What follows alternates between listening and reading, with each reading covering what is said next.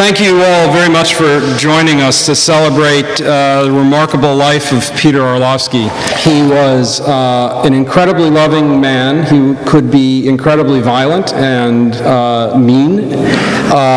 He was charitable to a fault. He would spend every penny if we weren't in a position to kind of hold back some.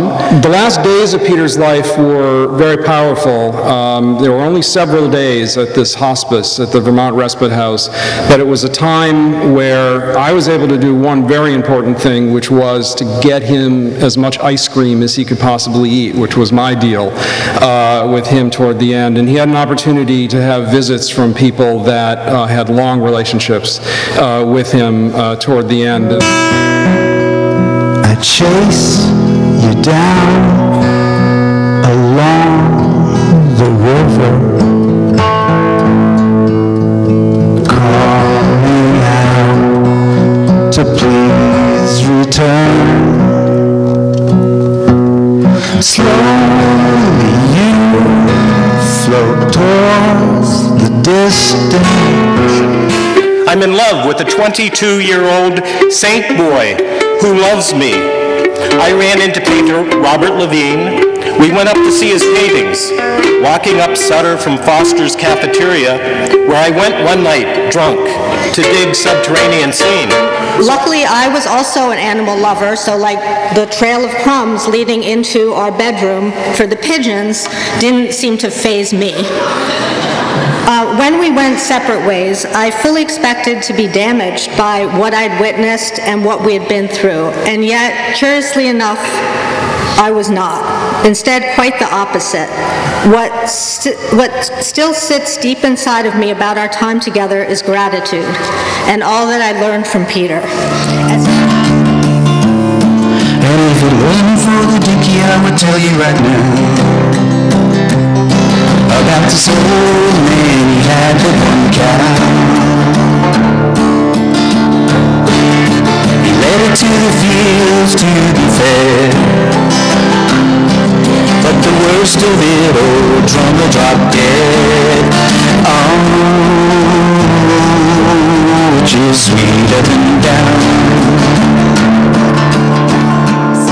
He would arrive in our apartment and seek out the hidden dirt. For example, he would drag the heavy refrigerator away from the wall and with great attention would dust the coils behind it. On February 21st, 1965, he happened by Peaside Bookstore at midnight on his way home and saw that it had been broken into. Peter nailed the door shut, then left a note apologizing for not staying in the store all night long to guard against further burglary. But he went to the agricultural high school out in Flushing, Queens, which, believe it or not, has now reinstituted an ag program. And long before the Eat Local moment arrived, he would drive into New York, as Miriam said, with gallons of his apple juice and vegetables, and we would load up his Ford Galaxy with a hole in the floor and drive into Albany with boxes of rhubarb and try and give it away in the poorer neighborhoods. All my crying stops. Mystery fills the air. I look for my shoes under my bed. A fat-colored woman becomes my mother. I have no false teeth yet. Suddenly 10 children sit on my lap. I grow a beard in one day. I drink a whole bottle of wine with my eyes shut. Of smoke on the horizon, shapes of clouds, and Gully Jimson's song over the river. I read your St. Francis at Washington reading and tell my friends, hurry, get this book. I know worm droppings are $15 a pound. I'll have to go to Study City's sewage blueprints and dream of vacuum flush toilets. Remember Alan and me walking to East River around 17th Street, and there saw the sewage flow. Chanting devotional mantras, gesturing mysterious fingers, bells and brass thunderbolts in their hands. I notice flame rising above flags and wires and umbrellas and painted orange poles. I notice the sky. So throw out your stupid cloak, embrace all that you fear. This joy will conquer all despair in my Blakean year. Mercy shall embrace, mercy shall embrace, is the mercy.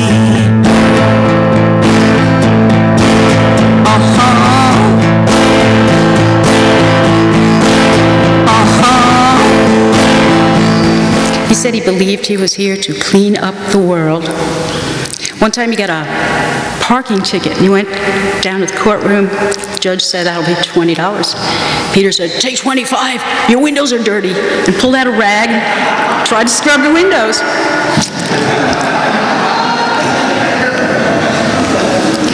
I watched Alan's famous friends talking poetry and politics in the kitchen while Peter scrubbed the bathtub. He seemed intimidated by some of Alan's crowd, sometimes almost hiding behind Alan, looking strained and nervous, trying hard to fit in and be sociable. Some of them were in fact rude and dismissive of him, thought him childish and not too bright. They ignored his poetry that was in its raw, innocent outsider beauty equal to anyone's.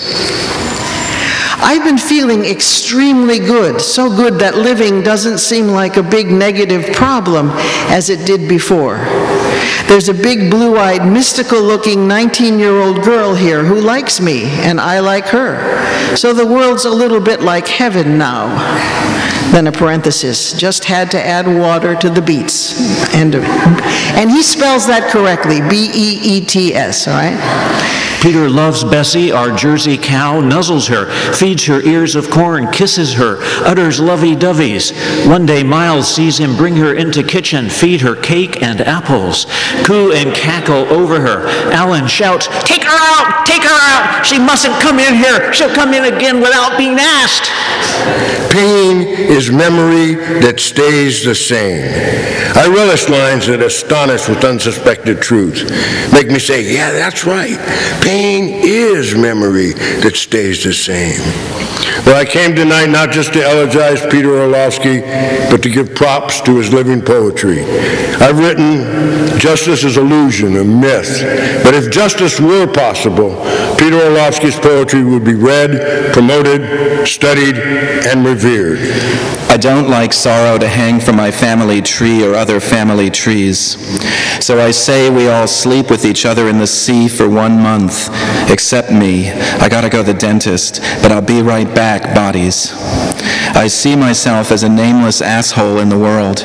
That's fine by me, because then I can fall in love with colors. My black mama and me hold hands to look into each other's lippy eyes. Hooray! I got married on the page just now, did it all by myself, no middleman, and if I stay alone, I'll be okay, and feeble dropping pencils into my hat, or kissing elephants on the back, or love my heart like a piano thumb, and between my teeth I'll not die sadly, but let my tongue give its last warm lick. And first person I saw was Peter, who ran up to me, grabbed my arm, and put me in a corner and said, listen, you see Alan over there? Do. See, there's this pile of poems next to him. See that notebook? And there was a robe putting Alan up, and he said, Rosenthal and Wiley and all. I don't want them to get these poems. They want them, so I'll distract the monks, and then you sneak under the rope and rip out some of those pages. He wants you to have them. Dear Hirsch, Kurt Corso came in drunk with Michael Pollard, also drunk, who also got me bounced by the bartender for taking a swing at the bouncer.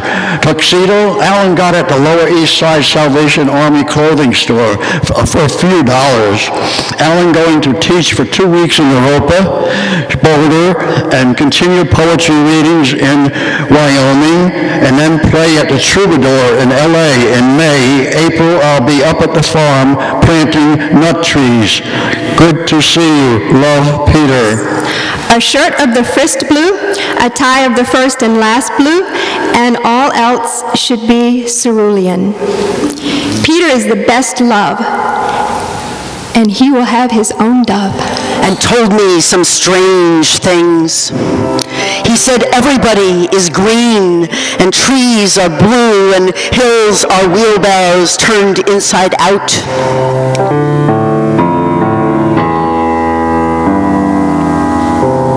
And the tea will seem golden. Oh, Mama, where did you go? What did you do with your human cry? The wine you drank when I was 14, you beat your head on the ground. I stood nearby watching this. In the tears I remember most, the yells forgotten, my age disappeared. I wanted you to stop. I even got mad at you for banging yourself so. So I threw you in bed, but you kissed me goodnight. Night has made lonely dances in your head. Cigarette ashes dry up your tears. I'm older now. I could put my arm around you if you were to cry again. So, Ma, cry like you used to. Let's go through that sadness again. More agony, Ma.